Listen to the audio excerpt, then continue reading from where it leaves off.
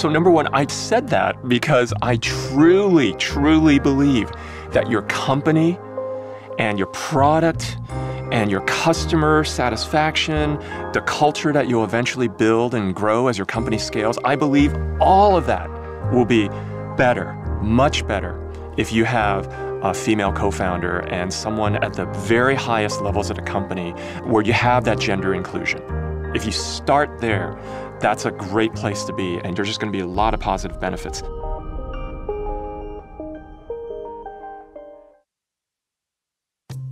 Microsoft Build is our ultimate annual developer event, where the most innovative minds in tech meet to get inspired, create tomorrow, and code the future.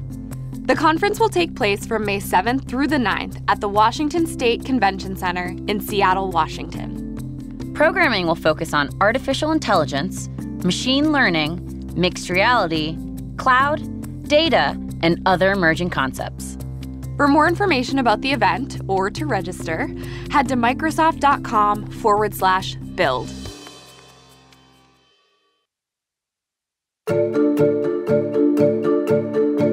You are listening to the Women in Business and Technology podcast from Microsoft. In each episode, you will hear from women in amazing technology and business roles, as well as male allies who are helping make the industries more inclusive, and bringing you tips on how to build a successful career in a supportive community. Welcome to Women in Business and Technology.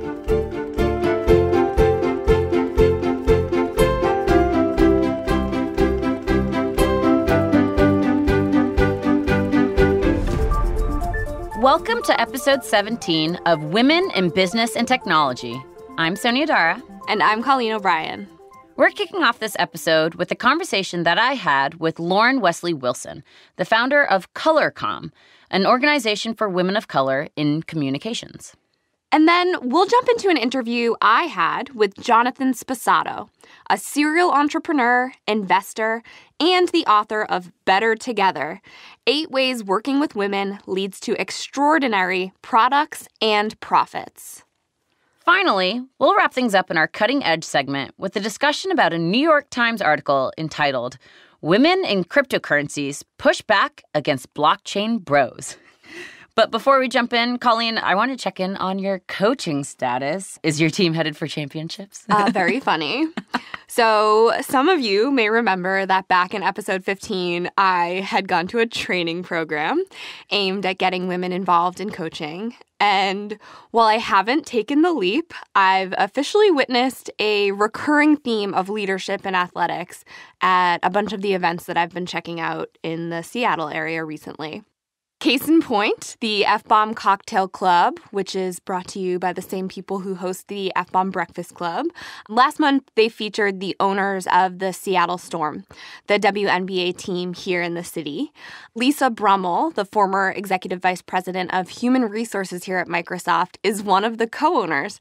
And it was really cool to see her working with her team of other co-owners to build up greater support for women's athletics here in the Pacific Northwest. Ah, you got reacquainted with Lisa. I miss her. did. She's been gone for a while now. It's a bummer. So have you actually ever seen the Storm in action? I'm really embarrassed to say that I have never been to a Seattle Storm game. No, me neither. I really want to. And we live like within walking distance. Within walking We need to distance go. of the stadium. I'll buy us tickets. But, after hearing from Lisa Brummel and the other co-owners, I was pretty easily convinced. And I got tickets for the opening game. Oh, I guess you're taking me. Yeah, the 2018 season. It's against the Phoenix Mercury, so bring it on, Arizona. And after hearing from that team, it really made sense for me to be voting with my dollars. And buying these tickets was an easy way for me to live my values and support women in their pursuits. Nice. And you said this was a trend that you've been seeing it among different events. So what else is bubbling up at this intersection of empowerment through athletics?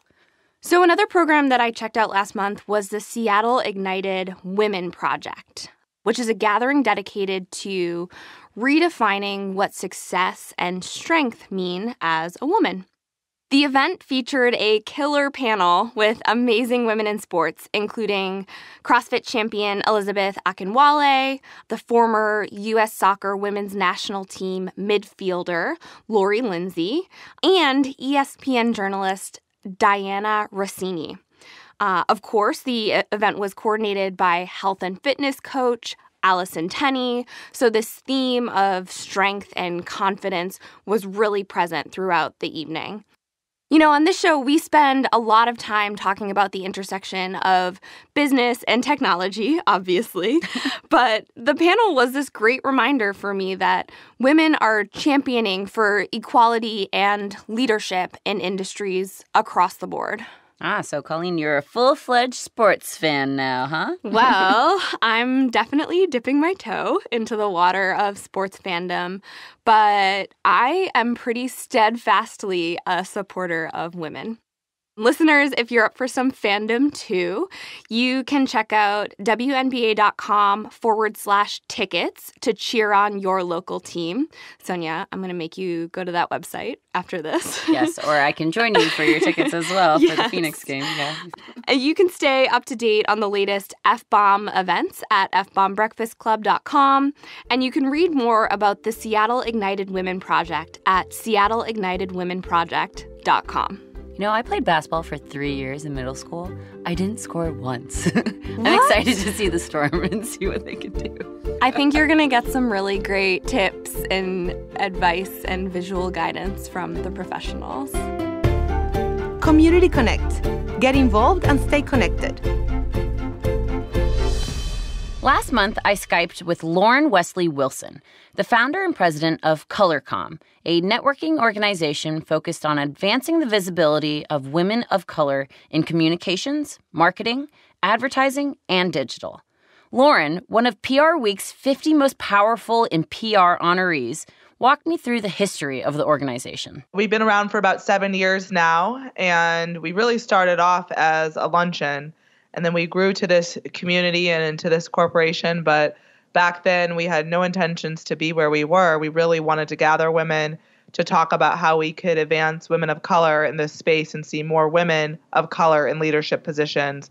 While ColorCom had humble beginnings, the corporation now offers dynamic programming and multiple ways to get involved. We have the ColorCom Network. We're in 7 cities as a professional membership organization. And we have over 1,000 paid members, and dues are $360 a year. And we're in DC, New York, Chicago, Atlanta, Los Angeles, San Francisco, and Dallas. We have a fellows program. We have a jobs board. We have a number of different things and work with various brands on recruiting and retention for people in their companies. So all in all, we reached more than 40,000 professionals of color in the communications, marketing, advertising, and digital space. In addition to evergreen programs, ColorCom hosts 2 annual conferences. Lauren described what those events have looked like in the past and what she's looking forward to this year. We also produce 2 conferences. One focuses on executive leaders. Ariana Huffington, Gloria Steinem, Lisa Ling, Whoopi Goldberg have joined us for our annual conference that's in Miami every year. This year, it's going to be in Maui, Hawaii for our 5th year. We're really thrilled to be there. And then we have our Next Generation Conference in New York, hosted at Bloomberg headquarters. We're really bringing together the next generation of leaders. Lauren's own experience in the communications industry provided the motivation to start ColorCom. Well, it was actually my experience when I was working at Hill & Knowlton where I didn't see a person of color in leadership. And that's oftentimes the case is when you work in these type of environments where many of us feel like we're the only one syndrome, where there's only less than a handful of people of color where we work. And even in our industry, it's an industry dominated by women as middle managers, but at the top are leaders and executive leaders as men, and sprinkled in between are a few people of color. So it was prompted through my experience of not seeing people who look like me in leadership. I mean, we're certainly there in president at the entry and mid-level, but when it comes to leadership, how do you know you're going to be able to grow in that company if you don't see people who look like you? For more information about ColorCom, including a Men of Color in Communications community that launched earlier this year, visit colorcomnetwork.com. That's ColorCom spelled ColorComm. You can also read more from Lauren on the topic of women of color in business at Forbes.com. And now, let's get on with the interview.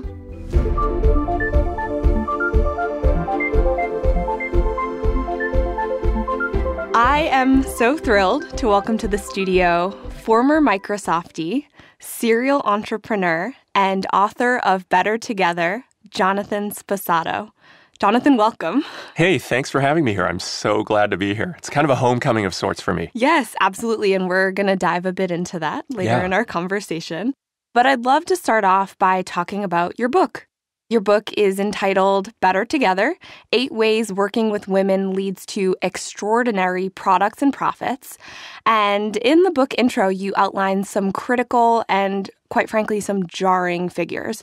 Very few women are leading Fortune 500 companies. The number is now at 32. And in the technology industry, female-founded companies comprise only 3% of startups that are funded by venture capitalists. Mm-hmm. What do we all have to gain by moving the needle on those numbers? Yeah, thanks, Colleen. That's a great question. I think that there are 2 things that we can all gain. They kind of fall into 2 categories. One appeals to the heart, and one appeals to the mind or to the bottom line, the business mind. So I'll start with the heart first. I truly believe that it is the year 2018, and gender equality and women thriving in the workplace without any fear of sexual discrimination or sexual harassment is still the number one unsolved social issue of our time. There are plenty of other social issues, of course, but this one has been going on for a long time, as we all know, since the suffragettes. And while there's been some great progress being made, we're not at the goal line yet, and there's still a lot of work to be done. And so the heart part is really appealing to our overall collective sense of fairness and how women are actually a little bit over 50% of the world's population, but yet they're always pushing a larger rock up a steeper hill to get the same gains. As you mentioned, there are only 32 female CEOs in the entire Fortune 500. I think that of itself is a pretty harrowing stat in my mind. Women still earn in North America about 79 cents for every man's dollar. That's for white women, by the way. So if you're a woman of color, those numbers are even lower. And there are still, as we know in the headlines, prolific instances of tolerated sexual harassment at various companies. So I think that the hard part is that it's just not right, and it's not fair, and we need to do better. Now, the more brain part of it, in terms of the bottom line and how it impacts businesses, as it turns out, what I was really passionate about is talking more about the fact that women make incredible leaders, and they make incredible board members and vice presidents and CEOs. As a matter of fact, there's all this research that I cite in the book where just, for example, you take one company where it's an all-male board, and another company where you add 3 women to your board. Maybe there are 10 board members. You add 3, not even accounting for what you might discuss or what issues get hashed out at the board meetings. Just the presence of those 3 women will add to the return on investment on that second company where there are 3 female board members by 46%. Wow. Yeah. So just adding women is going to add to the bottom line. There's a long-term study that followed 80 female CEOs, kind of a mixed segment of like private companies, public companies, large and small in different business segments. Those 80 female CEOs, it was found that they outperformed their male peers on the S&P 500 by 226% return on equity. That's a startling percentage. That is worth noting. That is definitely worth noting. And so I have this belief that there are leadership qualities or leadership attributes, management attributes that are more commonly associated with the way that women lead that we should really, really talk about more and explore and try to unpack what things we can learn from that so that we can actually all be better together and that male and female leaders can adopt a lot of these compound attributes.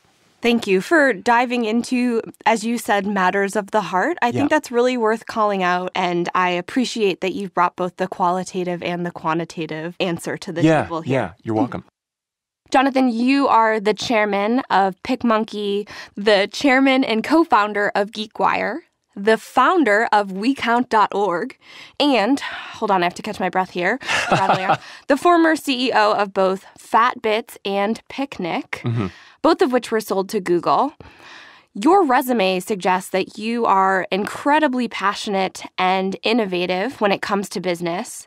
Why have you now set your sights on this topic of gender equity in the workplace? Great question. So in a nutshell, I think you do get to a point, if we're all lucky enough, and by the way, I've been more lucky than good. Let's just put that on the table.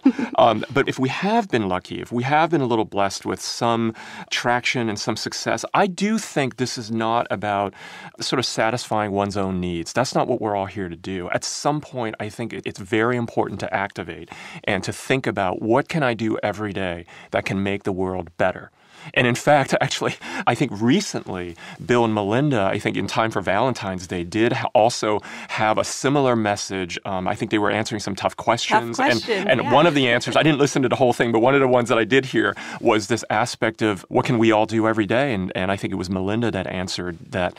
What are you thinking about and doing moving forward that is going to help people, that's going to make the world a better place? And it sounds sort of perhaps a pie in the sky, but I really believe that oftentimes in life, the big changes, the big inspiring things that happen in your life are oftentimes a result of simple and clear insights. They don't have to be complex. You don't have to be overly clever. And so if you make a decision that you want to make the world a better place, for me then it was taking what I observed actually as an angel investor, investing in various startup companies. My deal pipeline was very full. People wanted to get on my calendar, pitch me on their startup, have coffee, all wonderful things. I'm very lucky that people want to do that.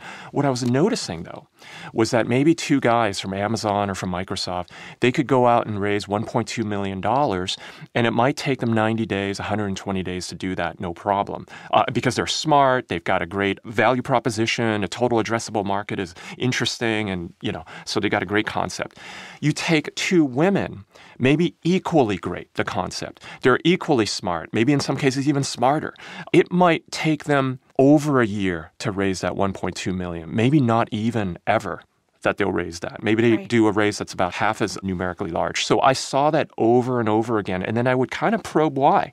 And I would hear from these impassioned, smart female entrepreneurs about how they're just trying so hard, or our doors won't open, or they get told certain things that sometimes I can't believe that are said. And so, and by the way, I'm not maligning any one single individual. I think that we've all sort of, men and women, inherited a legacy broken system. My call to action is that we need to look very hard at that. Right. So because I started hearing those impassioned stories and noticing that women were struggling still in the year 2017, 2018, that's why I wrote this book. I felt like certain things needed to be said and talked about more. It sounds like you were in this unique position both as an angel investor and as a people manager.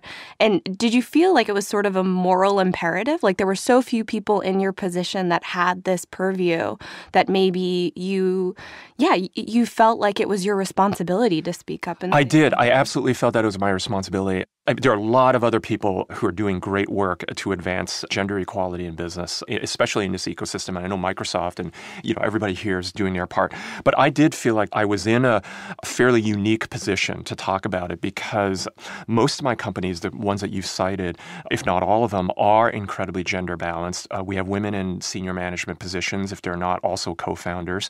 And they have great cultures that are very family forward and female forward that support the development of women. And I talk about a lot of that stuff in my book, as you know. So, and because of that experience, and then also because I wear the angel investor hat, where I do have this very robust pipeline of companies, new companies that are trying to get started, and then they're telling me very robustly what the issues they're encountering are, I just felt like that I was in a unique position to see a lot of this data. And I think because of my chairmanship of GeekWire, that also affords me a little bit more of a platform to talk about this stuff too. So I think all of that stuff came together, and which emboldened me with some confidence to write this book.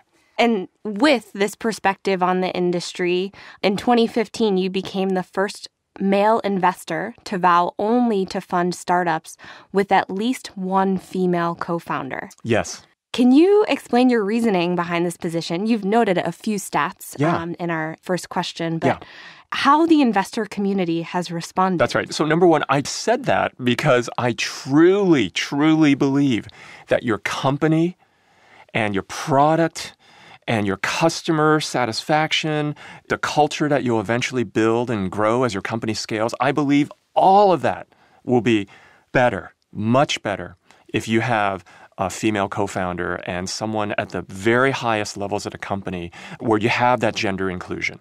If you start there, that's a great place to be, and there's just going to be a lot of positive benefits. So I said it because of that. Truth be told, when I said it, I didn't think it was going to be controversial precisely because I thought, well, isn't that pretty easy? I mean, say you're a guy and you're trying to do a startup and you're trying to put a prototype together, say. That's usually like a common step. Or you're trying to put together your deck, to where you're going to pitch investors like me or venture capitalists. I don't think it's that hard to find a female colleague who's maybe very, very awesome in this product space or a really great UX designer or is also technical or is more in the marketing, whatever it is. I don't think it's that hard to find a female co-founder. So I didn't even think the statement would be controversial. You're accidentally radical. I was accidentally radical. Exactly. That's a good term. So that's another reason that I have to kind of disclose that I didn't say it on purpose to be controversial, but I felt it very strongly, authentically as an investor. I'm like, you know what? I'm going to go here. There are plenty of startups where it's a couple of 3 guys from Amazon or whatever. I'm going to go here where I think there's more interesting space and perhaps companies that are kind of being overlooked. And as an investor, I hope I'm not being a dumb investor. I think this is a smart strategy. Sometimes you do want to go where there's untilled field. Sometimes you want to go where others are not looking. And so that was also a part of it. Now, what was the reaction on the investor community? It was very mixed, as you might expect from something like that. I think most of the folks that I encountered, a lot of folks in town who are venture capitalists, whom I'm friends with, other angel investors, have been very, very supportive, and I'm appreciative of that. As a matter of fact, I think that many of them are kind of a class act because maybe they were sort of doing that stuff anyway and supporting the development of female-led companies, but in a less official or overt way. Right. And so the fact that they were doing that perhaps even before me totally deserves kudos. But then there was a more broader kind of internet reaction, which was surprising, but a lot of negative reaction that this was the dumbest thing ever, that technology is one of those spaces where it's a true meritocracy. So the fact that you don't see a lot of women raising large amounts or succeeding at their startups, or there are only, so few female CEOs in the Fortune 500, in and of itself is testament to the fact that perhaps they're just not as qualified. Some people, and I think this is a more subtle way of perhaps expressing a latent sexism there, is that it's always a pipeline problem. I think that there may still be a pipeline problem in the very most core technical positions, but I think for larger companies where you have multiple functional areas, I think that that's no longer really an excuse that you can have anymore, particularly if you look at some of the data. Again, I think it's in my book about, male-female college graduation rates in STEM fields. Actually, there are just as many women graduating from STEM fields as men now, which is fantastic. Yes. So there was a lot of backlash from some people, which I thought was good ultimately because you then know where they stand. And you do know that exists still and that we shouldn't fool ourselves into thinking that some people don't actually still think that way. Interesting. Yeah. Jonathan, I first heard your story back in December at The Riveter, which is a co-working space founded here in Seattle focused on women and wellness. And you are now the Distinguished Entrepreneur in Residence there. What does that title mean, and how are you using it to advance this concept of gender equity? Yeah, so I was one of the more significant investors in a Riveter because I really believed in Amy Nelson and her concept and having this co-working space that's very female-forward, female-friendly. They don't exclude men, which is great, but it's a space that it's not like a bunch of ping pong tables and noisy and arcade games and things like that. It's there for people to work and focus, and it's very genteel and kind of a beautiful, relaxing atmosphere. I'm highly, highly supportive of that. That's actually the environment that I like to work in when I walk into a co-working space. And so my title as Distinguished Entrepreneur is really myself leaning into that. I began talking with Amy about, in addition to just being an investor, what else can I do to help you? What are the non-monetary ways that I can help you? And so we came up with this Distinguished Entrepreneur thing to denote that I actually show up at the Riveter, and I sit there, and I sort of have office hours. And anybody who wants to chat with me or get advice on funding or capitalization issues, structure issues, team building, product design, any of that, I talk with them and try to help them along. It's so great to hear that it wasn't just a financial transaction. That's right. To demonstrate your investment, especially in this time of Me Too.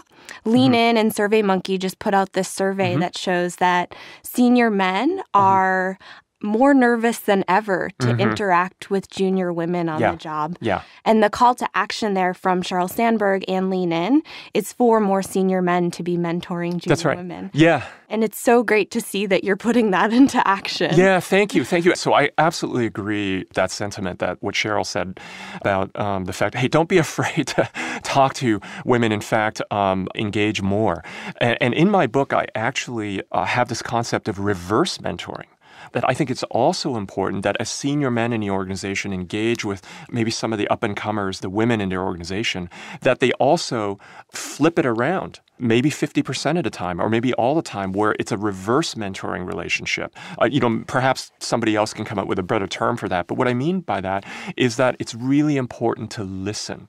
It's really important to actually pay attention to the needs and sort of the career aspirations and the goals of the junior women in the organization, and listen to them about, how can the culture change? How can we change certain policies or just maybe even tweak them so that the environment and culture is more supportive of women in the workplace and women advancing in the leadership positions. And so this concept of also reverse mentoring, I think, is important too. I thought that was a great anecdote in your book because it not only made you privy to, some of the cultural accommodations you could make for more junior women in your organization, but, there's business insight there too. Yeah. How do we better tap into a millennial audience? What type of content can we be generating to better attract new audience members? And actually, Bill Gates, old habits die hard. I remember there was a seminal memo that he wrote when, I can't remember the exact year, sometime during the 90s. The world remembers him as in 97 writing the internet memo. But I remember that prior to that, he wrote a memo that was equally impactful to me as a young employee when I was in my 20s, which was around the time, I think that he was maybe coming up to being 40, maybe he was maybe in his late 30s. And he wrote this memo to the whole company talking about how, what usually happens to companies is that as we've been very successful and we've taken risks and we've done these great things, but what always happens is that as companies mature, they grow in size, we also age up and we get older and more conservative and we stop growing and learning new skills. He said that, and I think that that's a testament to how prescient he was back then. And I really believe that it's important that no matter where you are in the organization, you could be the CEO or a senior vice president, you could have been at the company 30 years, you could be in your 50s, you're middle-aged like me, but it's not too late to learn. And I continue to get so much out of my interactions with people who are younger than I, who have fresh ideas, and all you got to do is listen. What a great sentiment. And, speaking of these old habits, this conversation here on Microsoft's campus is a bit of a homecoming for you, as you mentioned. You previously worked in Microsoft's consumer division and were a manager on the Xbox team. Mm-hmm. And since that time, generally... The first Xbox. Yeah. Wow. Yeah. Since that time, gender in the workplace has become a much hotter topic and something that larger corporations are bearing a lot more scrutiny for.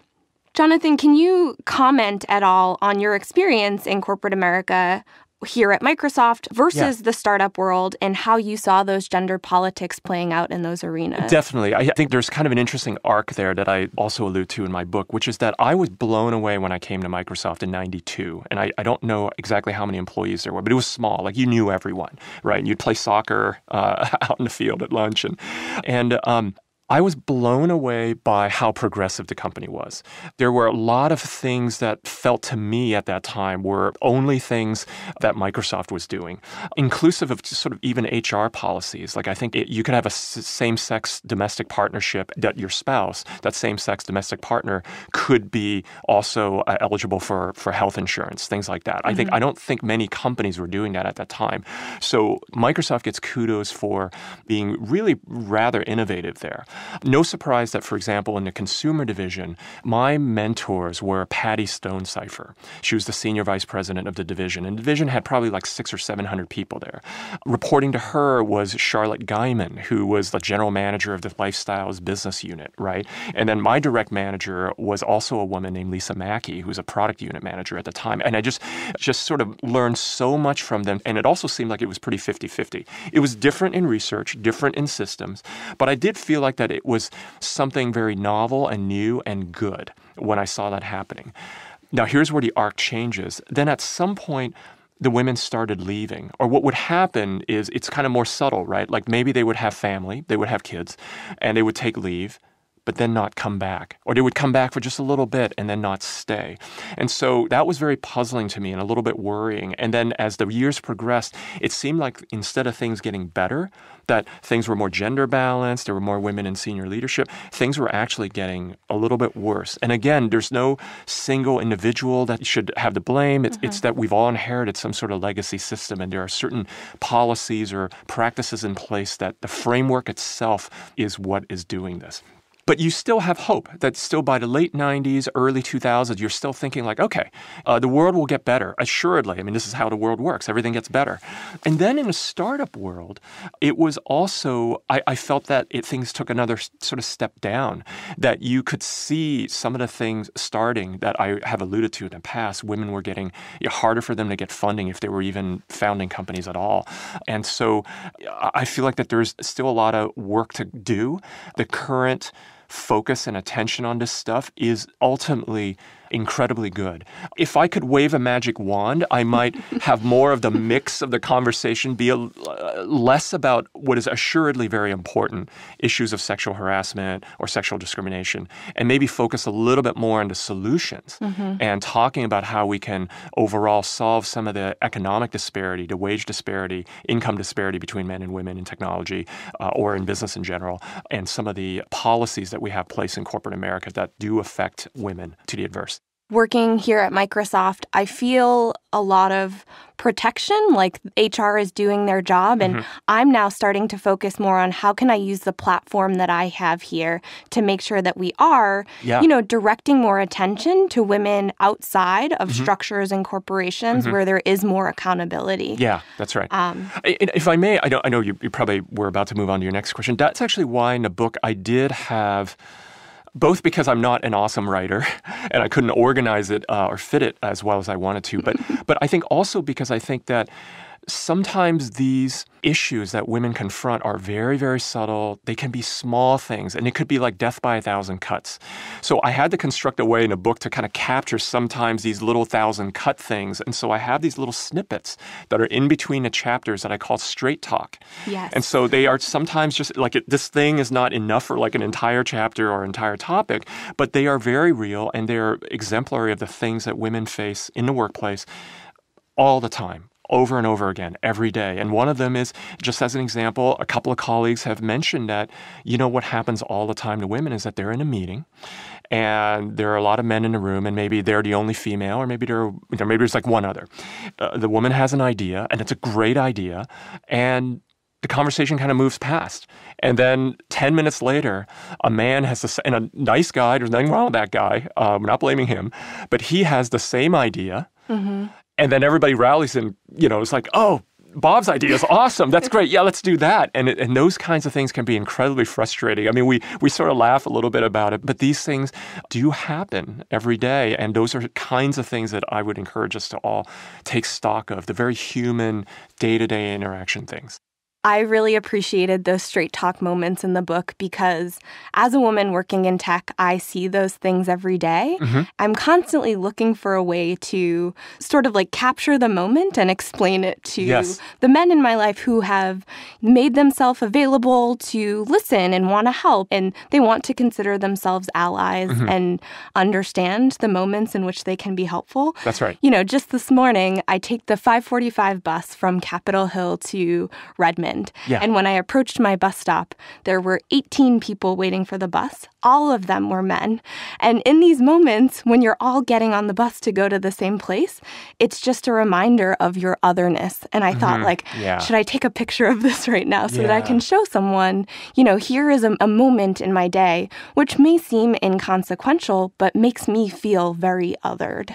Colleen, I'm really glad that you brought that up. And if I may just kind of segue a little bit, you mentioned my work with WeCount.org, which is a nonprofit that I started to help individuals experiencing homelessness. And there's this concept in that area of work, which is that there can sometimes be, they call it environmental violence against someone, and it's not actual physical violence, but it's this concept where a lot of little things make someone feel their otherness and feel sort of maybe left out or less than. That's the worst part of it, right? And so I think that those are important things that we, again, take stock of and notice and just really appreciate in the other person. Let's work hard to not exacerbate that feeling of otherness or less than in someone else. Yeah.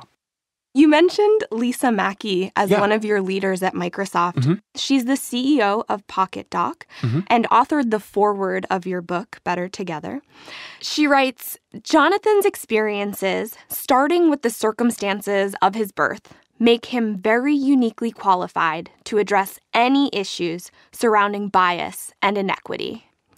Can you tell us a little bit more about your background and your upbringing that provided the foundation for this? Yeah, I'm happy to. So I was born to an unwed mother in 1967 in Brooklyn. Well, I was actually born in London, but then we shortly after moved to Brooklyn. So that's where we were. And she could not make ends meet.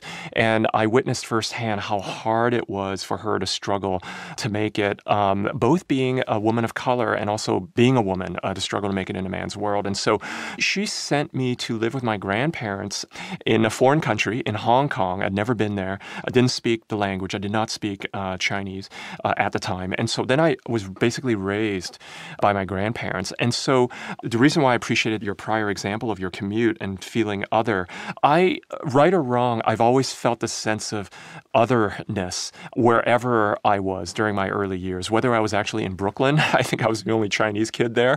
And then at the time. And then when I was in Hong Kong, I was the only non-Chinese speaking kid that was born in England. And then when I moved back to the United States, to Edmonds, Washington, I felt that even more acutely. And so I do think Lisa's right. That activated me to always try to think in most circumstances when you're interacting with someone, what the other side's perception might be like and what it might feel like to be in the minority, what it might feel like to even sometimes to have bad things happen to you. You know, I had a tough childhood. You know, people picked fights with me and I had to learn to stand my ground. And I think those experiences galvanized me. But at the same time, it's activated me to pay attention to how sometimes there can be like a mob mentality and those in a majority don't realize some of the privileges that they are afforded that are just not even spoken. I mean, they just are there. Even though you come from this background and this foundation where you understand what it means to be othered, I really appreciated that you went on this journey with a partner who was writing the book with you or researching with you. You reference your working relationship in a chapter called With Grace Kong, which of course refers to the Emmy and Peabody award-winning journalist. Can you tell us a bit more about how you worked with Grace to bring this book to life? Absolutely. So actually, it's really kind of an example of Better Together. And there are other people I collaborate with on this journey as well. One of them is Christina Watt, who is also very smart about these things and is someone that whose interaction I really benefit from, the overall effort benefits from. So she gets credit. The reason why she has that acknowledgement in the book is because she was the one that actually really goaded me to write this book. She walked into one of my companies, into PicMonkey, and we were expanding and hiring more and more people. And she visited me at these new offices. It was a lovely visit, but she kind of looked around. She goes, okay, hold up. This is not like any other tech company I've ever walked into. What she was noticing was actually, I think at the time, numerically, we were greater than 50% women across the ranks. And there were women in engineering. It's not like we had, they were all in marketing or something like that. There were women in engineering. There were women in UI design, UX design, all the functional areas. And she was very pleasantly surprised by that. So she says, Jonathan, you have to write a book about how you did this. And so I thought that her sort of instincts were very, very sharp there. And so that's how we jumped into this. She wrote one chapter of the book that I felt was best done coming from a female perspective. And I think that she wrote it very beautifully. And the book is, all the better because she's involved. I appreciated so many parts of the book. I'm going to jump into one part in particular. This quote from software engineer Kate Heddleston, who you reference in your book. And this is going to take me a minute to get through, but I think it's all very valuable. Women in tech are the canary in the coal mine. Normally, when the canary in the coal mine starts dying, you know the environment is toxic and you should get out. Instead, the tech industry is looking at the canary, wondering why it can't breathe, saying, "Lean in, canary, lean in." When one canary dies, they get a new one because getting more canaries is how you fix the lack of canaries, right? Except the problem is that there isn't enough oxygen in the coal mine, not that there are too few canaries. I think that this is such an awfully beautiful metaphor for the predominant focus on recruiting more women into tech instead of looking at the full funnel, including retention mechanisms that might make it truly more comfortable for women to stay. Better Together outlines 8 solutions that people can commit to in the quest for gender equity in the workplace, and among those improvements to the recruiting process. But I'd actually love to dive into one of the retention solutions that you call out. What does it mean to create a family-forward culture, and how tactically does that get executed? Yeah, great question. So a whole chapter on that. It's like a grab bag of many, many things. I think there are like 7 or 8 that I talk about in that chapter. So some of those things are policy things. Really, it's that kind of Steve Jobs notion of like once you realize that all of these policies and laws are really just the ideas of people and you can change them, then you're all the more empowered. And so, but then the second part of some of these solutions is really, they're actually physical things, design things in the space and how you can equip your employees to do their jobs better. There's really good stuff there too. So let me talk about the policy things. One very, very simple one. Again, it's not about being super clever and tricky. It's really sometimes the most simple and elegant solutions. Not having meetings start before 9 a.m. I know that that can be a tough one for a lot of companies, but here's why. At least back when I was writing a book and when I was the CEO of PicMonkey, I found out that the Seattle School District, or at least parts of the Seattle School District for kids in grade school, actually school didn't start until 8:30. And the statistics on child rearing is that even in the year 2018, where you have very, very enlightened husbands, enlightened fathers, the vast majority of child rearing and that responsibility of drop off, pick up, getting breakfast, getting the kid bathed, dressed, all of that stuff falls still much more on the mother, right? So then if you believe that stat, what happens is that if you have a scenario where the school district doesn't start until 8:30, if you have meetings start early, like you have an 8 a.m. meeting or an 8:30 meeting, what happens is that woman can't spend time with her child. And it kind of throws a lot of other compensating factors into motion that ultimately makes that employee less fulfilled, less happy, and less productive. So that's one of the things that I advocate is that let's not put women at a disadvantage. Let's not have that person walk into a meeting at 8:30, sort of just, dropping in cold from having spent a lot of time getting the kid ready or dropping out of the loop. Out of the loop. The context. Exactly. Other things, when you have an opportunity to schedule like a kind of a semi-non-work event, like a morale event or like an office party, actually do those things in office and include families, right? Make it, 4 o'clock, right? Don't make it 7 o'clock and it's at a bar or even happy hour and it's at a bar. And then people sort of have to debit their time away from families, right? To be a part of it. Otherwise, they feel like that they're not caught up or they're out of the loop.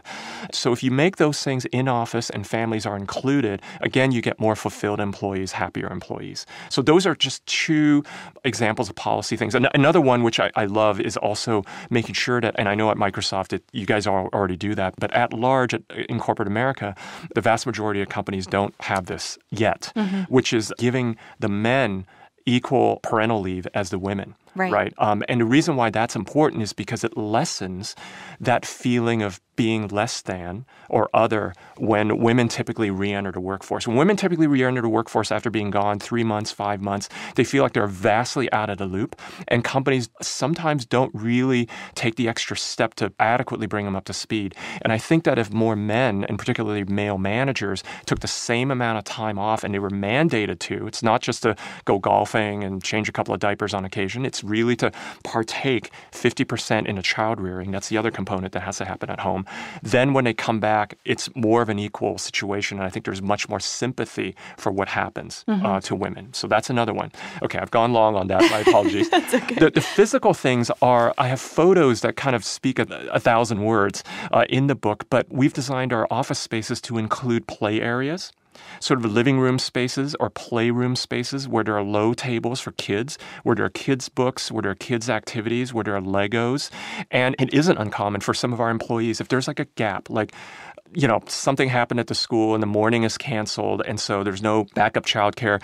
It's not uncommon for employees to bring their kids, the school-age children, and just kind of park them at work, and they're not far from them and they can watch them. And in fact, sometimes people will sort of pool them together. Like there may be 3 kids in the office at the same time, and somebody who's a program manager or a test manager who's also a parent, is also looking after the 3 kids. And sometimes that can just take the edge off so that employee didn't necessarily have to take the day off. And more importantly, that employee didn't have to feel guilty that she had to make some sort of sacrifice, that she had to choose work or a kid, that we can enable both. All great examples and very tactical opportunities for implementation. And I think, this commonality that I see both in the policy and the physical space is making it more comfortable to bring your whole self to work. Yes, that's a great way to put it. Bring your whole self to work. Yeah, I think we get very familiar with the work personalities that we encounter in the workplace day to day, and getting to know people more holistically, the values that they have, the people that they're surrounding themselves with, can only make our working relationships richer. So. Yeah, that's right. That's right. Jonathan, I was really struck by your call out of 2 broken systems that you hacked to be more inclusive in the book. First off, when it comes to recruiting, you give a larger referral bonus for non-male, non-white candidates who are hired in. And I understand that incentivizes your employees to make diversity a priority when they're considering their networks for referral. But ultimately, that points to an HR recruiting system that is not currently sourcing the diversity of candidates that you're looking for. And then when it comes to promotion, you recommend advocating for women who exhibit classically female attributes, like high integrity and respect to all levels of constituents, in a system that rewards classically male attributions traditionally, like aggression and results orientation. Both of these solutions are hacks to broken systems. Are these workarounds the only way to eventually fix the system? We'll flood the system with women and then we can make it better.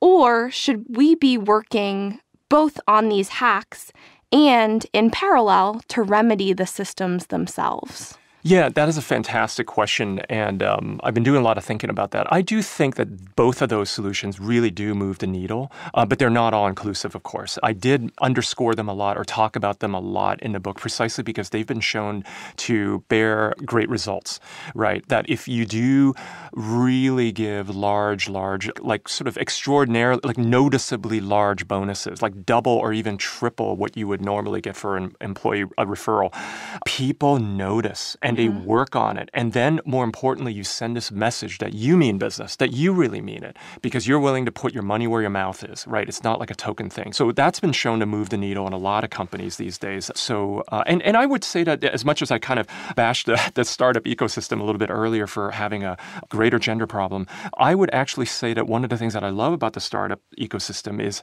the rapid pace at which change can, in fact, happen. And we're seeing this being executed right now today in the Seattle tech ecosystem, the startup ecosystem, and a lot of companies are reporting that they're getting great results. In terms of the second hack, I thought that it was also really important to officially codify in the company values in terms of what we value the most in like the canonical best employee, that those values are very, very clearly inclusive of both male and female leadership attributes because they are both important. I really sort of believe in this sort of compound leader that exhibits both of those traits, right? You mentioned that there is great progress happening in the Seattle community, and I took great pride in reading about the pioneering that we're doing here in the Pacific Northwest. Yeah. You stated that I think the Seattle tech ecosystem will eventually lead the way on gender equality and be a role model for other tech hubs to follow. What do you think is unique about our city? Yeah, so there is this magic that's happening right now, right under our noses that we may not even realize, which is that we have the most amazing confluence of, first of all, we're on the West Coast. So we tend to be younger. We tend to be more liberal, more progressive in our thinking. So that's already kind of a part of our culture. That's also present in the Bay Area also. But what we also have here in the Northwest is a certain sort of gentility, a certain, like maybe the bad part of it is that sometimes people say Seattleites are kind of passive aggressive or something like that. And that's probably true. True. Yeah, right. But the good part of it is that we're not all like at each other's throats. We're not all combative and hyper hardcore competitive with each other. We're not, quite frankly, as just culturally, I think these things are all kind of different facets of the same core. We're not as showy. We're not about displaying overt status things or tokens of wealth. And I think that we've had a lot of really great captains of industry and business leaders in the region that have kind of set that tone for the rest of us. And so we have all of the attributes where there's a little bit of humility. That's what I'm saying. And then there's also a third thing is that there's a really great orientation towards philanthropy and doing good. And this kind of concept of that I think President Obama said in like maybe 2012, the concept that you can do good and do well at the same time. Yes. And so I feel like that's very unique to our region. And with all due respect to our friends down in the Bay Area, a couple of those elements that I've just described don't exist there or don't exist as strongly. I think people are a little bit later to activate to civically virtuous things or philanthropy. I think there's a little more just a harder edge competitiveness there, not just amongst companies, but also amongst people, right? There's a little more, people move around a lot more from company to company. There's more competition for talent, and they'll go to the higher paying job and leave their past job that they've only been at for a couple of years. There's a lot more of that going on that I think causes a little bit more noise and chaos where these really good things can't take hold as well as they can here in the Seattle region, in the Northwest region. The fourth thing that I'll say about that, why I truly believe that we can lead the way, is because we have incredible leaders here in this region. We, in fact, have a lot of really great business leaders that are doing great things and doing what they can at their companies. And some are a little less vocal than I. I'm getting a little bit of a spotlight now because of the book, but there's a nice critical mass and a groundswell happening that is really great to see here. I've witnessed so many of those qualities about Seattle that you've referenced here. The interest in building sustainable businesses, sustainable communities. I haven't felt that in such a way that I feel living here in the Pacific Northwest. And this notion of philanthropy, of course, the Bill and Melinda Gates Foundation is one of the pioneers here. And we have this great culture of philanthropy here at the company. Growing up, I didn't really know that I had the power to be a philanthropist. And coming to work at this company, we have a great giving campaign. That's right. I remember. Awesome, matching benefits. Our donations are matched. And I think, there's a lot more coaching on what it means to be a philanthropist that's sort of systemic here in the Pacific Northwest. Yes, that's exactly right. I mean, I could remember, or I know, not just what I remembered when I was an employee here, but I actually even know from the outside all of the great things that this company is doing right now, what Brad Smith is doing. I know he's one of those that leads by example in terms of how much he leans into things like the United Way or Washington State Opportunity Scholars. Right. And I think people take notice of that. And assuredly, a lot of this stuff, I'm somewhat speaking in platitudes and it's anecdotal. But when I've been at other companies visiting the Bay Area or, times when I've worked down there, you don't quite have that critical mass, or at least people who are doing great work are a little less visible on the philanthropy side. Jonathan, in the introduction of Better Together, you call out your audience specifically. The goal of this book is to provide managers, CEOs, board members, and business owners with a blueprint to attract, recruit, hire, and build a sustainable, gender-balanced workforce at all levels. And you wrap the book with the Better Together pledge, which commits people to 1. Remove bias against women in recruiting. 2. Fully support women's development within the organization. 3. Listen louder and support women's communication. 4, create a family-forward work culture. 5, not tolerate sexual harassment regardless of the perpetrator's performance. 6, adopt the Equal Rights Amendment's language for the organization. 7, encourage women to support women. And 8, set the right example for the next generation.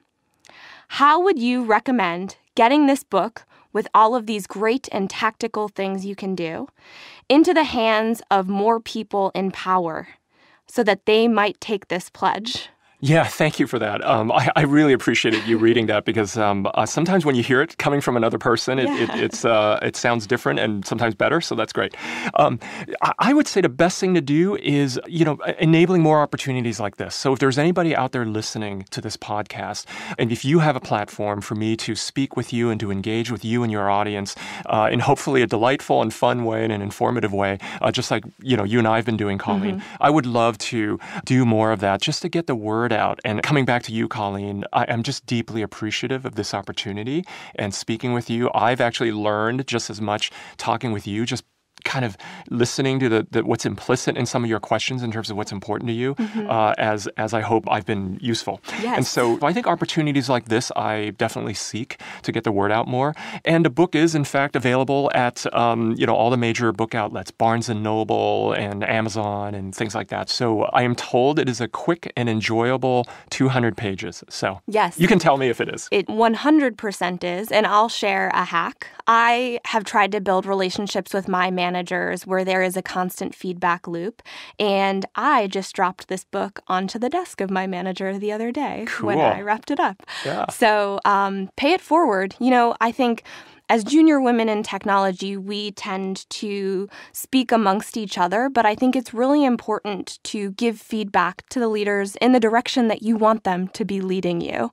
And dropping a book on your manager's desk and explaining why that book was impactful for you, I think is a great step that we can all take. Wonderful. That actually makes me feel really great. So thank you for that. Yes.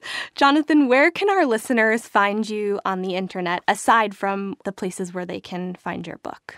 Right. So I have a website, www.jsposato.com. That's, the letter J and an SPOSATO.com. And of course, I'm on Facebook, Instagram, Twitter.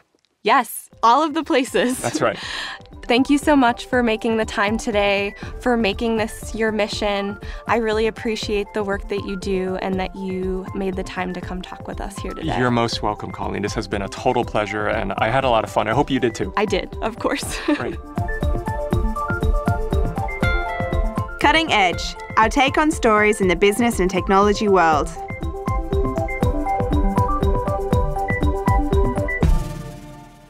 In this Cutting Edge segment, we're going to take a look at an article written by Nellie Bowles that was published in the February 25th issue of the New York Times entitled, "Women in Cryptocurrencies Push Back Against Blockchain Bros." Bowles explains that while virtual currencies and blockchain were intended to be democratizing forces, a gender imbalance is already creeping into the cryptocurrency world. According to the article, some studies estimate that women account for only 4 to 6% of blockchain investors. Bowles emphasizes why this is important. Quote, "The early days of an industry are often when the fortunes are made." The article cites a few different instances of overt sexism in the cryptocurrency community, but I was most surprised by the coverage of the North American Bitcoin Conference in Miami, which happened this past January. The program originally slated 86 men and 1 woman to speak. After complaints, investor and organizer Mo Levin shifted the programming to feature 84 men and 3 women. Oh, yay! Levin explained, "It just coincidentally happened that there were more men than women speakers. It's not intentional not to include them. It's just we don't have time to include them." Levin also decided to host the conference's after party at a strip club. This is not fake news. This is not fake news. So yeah, some early female investors are speaking out in the midst of the trend, including venture capitalist Alexia Bonatzos, who tweeted, quote, "Women, consider crypto." Otherwise, men are going to get all the wealth again. Brit & co-founder Britt Morin even held a blockchain gathering and live stream for women, and over 16,000 tuned in. Yeah, she originally decided to have this event and needed to move it to a larger room. 500 people attended in person, but there was way more interest, so I thought it was cool that she did that. Awesome. In addition to these individual calls to action, Bowles also points to the creation of the Blockchain Diversity Advocacy Group, called the Collective Future, which will create a diversity pledge for crypto companies committed to stemming the tide of current representation trends. My favorite part of this article is the input from Ariana Simpson, an early cryptocurrency investor. She reminds women that it doesn't take expertise or a PhD to thrive in the ecosystem. Simpson states, and this is the best part, women always question if they're qualified. But look at these clowns around us.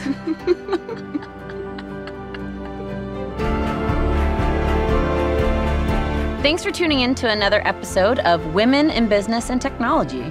I'm so glad we were able to host Lauren Wesley Wilson to tell us more about the ColorComm network and the conference coming up.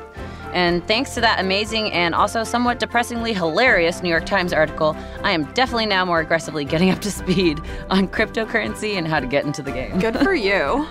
And of course, we were honored to host Jonathan Sposato in the studio. I highly recommend picking up a copy of his book for yourself and maybe a few for the people in your leadership chain. Again, the title of that book is Better Together: 8 Ways Working with Women Leads to Extraordinary Products and Profits. As always, please remember to rate, review, and subscribe to the show. All of those actions help more people find us. You can find us on Apple Podcasts, Google Play, Spotify, YouTube, or wherever you listen to podcasts. And our website is wibt.com. And if you have any feedback or questions, please email us at wibt@microsoft.com or tweet us at MicrosoftWomen. Your mission for this episode, if you choose to accept it, is to subscribe to The Broadsheet.